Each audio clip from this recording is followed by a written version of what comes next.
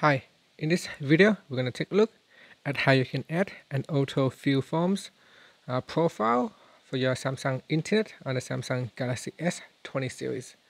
Now first tap on the home key to take you back to your home screen, and then tap on the Internet browser. Next tap on the menu key and then tap on settings. In the Internet settings page, tap on privacy and security, and then go down and tap on autofill forms. Make sure it is switched on, and then tap on profiles. In here I already got one profile created, but I'm going to add another one, so tap on add, and in here you can give it a name. So I just press on the save button accidentally, so you can give it a name, David, and then you can also put in the surname. So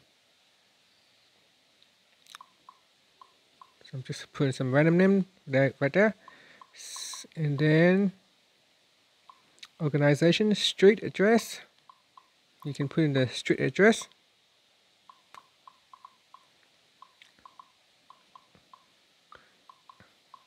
and then the city. Just gonna move that and then put down the city here. So state,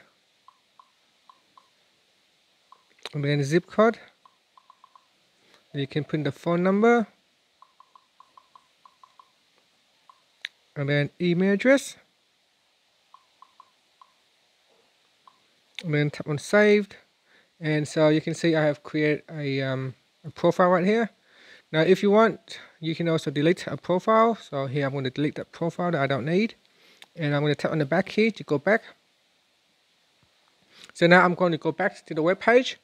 Now once you're on the web page, if you tap on one of the text field, you can see it pops up here right there. You can see, and with that profile, if you tap on it, it will automatically fill up your form for you. First name, last name, email address. That profile doesn't give me the option to add date of birth, so I cannot fill in date of birth. And then you can see it fill up the phone number and then password, and that's it. So that's how you can add a new autofill form profile for your Samsung Internet. Finally, you can just tap on the home key to return to your home screen. Thank you for watching this video. Please subscribe to my channel for more videos.